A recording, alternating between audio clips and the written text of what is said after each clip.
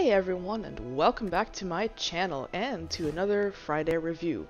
Today we're going to take a look at Slay the Spire. I found this game randomly as a free PlayStation Plus membership game for April, so if you want to have this game for free, you should definitely still get it. It's still available.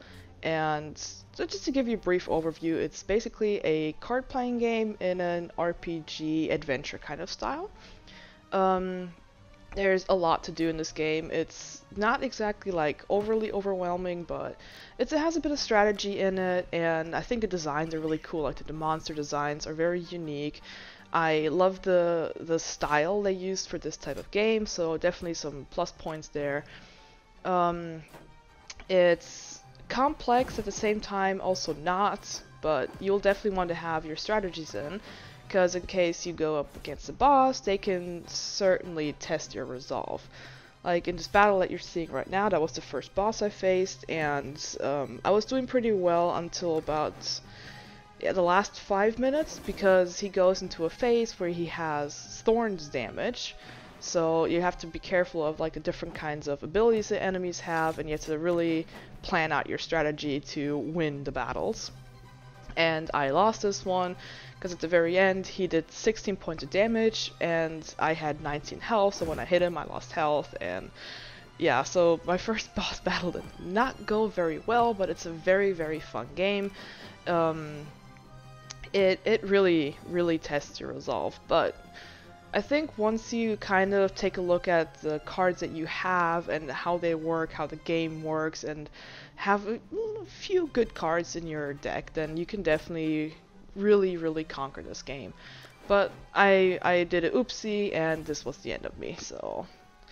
But on the flip side of things, if you actually plan out and think just a little ahead, you're stuck in a pickle. A good strategy will really bash your opponents. Like in this fight right here that I'm showing you, I was down to 27 health and the boss still had over 150 or 155 health, and in one turn I completely decimated him.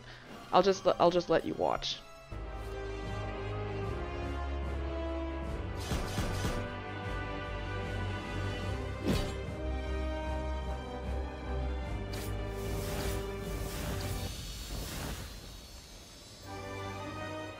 And that's how easy it can be to win. So aside from monster battles, you also have merchants that you can spend the gold on to get new cards, new artifacts, or some potions that can really help you out in a pickle. You also have some campsites where you can either sleep to recover 30% of your health, or you can upgrade your already in possession cards. Like they do extra damage or they do extra debuffs on the computers. You have to kind of look at that.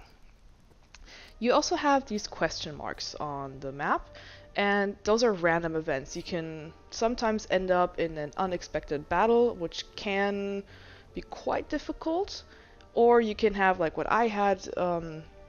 You get a random reward, like I got potions, and I think there was one I had where you even got an artifact. So those question marks are definitely a hit or miss. They can either completely ruin your run, or they can give you exactly the edge that you needed. This game also features different campaign modes. Like you have the standard mode and you have the daily climb. Standard mode is just, like as the name would suggest, a standard campaign where you have to battle enemies, bosses, mini bosses, get your cards. Or you have the daily climb, which will give you a predetermined character and cards. And you just have to do your best and compete with other players to see how well you do and win a small reward. But the nice thing about the daily climb is that you get to explore other characters, you get to explore new creature designs. Those look really cool, like you have unique creatures there as well. You can also just take a look at other cards that you might have not unlocked yet and kind of get an idea of what kind of a deck you might be going for if you're playing the standard mode, and just maybe find a new character, a new favorite character that you like that you didn't think about before. So the daily climb is definitely worth checking out. And on top of all the fun that we're already having with the basic game, you can also have a ton of collectibles. You have red cards, green cards, blue cards, I think there's purple cards in there, neutral cards. It's just a whole slew of different cards. There's curses as well. You also have relics. You can have a whole collection of relics. Like, this is insane how many things you can collect, as well as a whole potion section. It's a really fun game, lots to do, and it's just overall really fun. So those are my thoughts on the game. I think it's really cool. I really like the aesthetics. I like the gameplay. It's both challenging and fun. Definitely a 9 out of 10 dragons from me.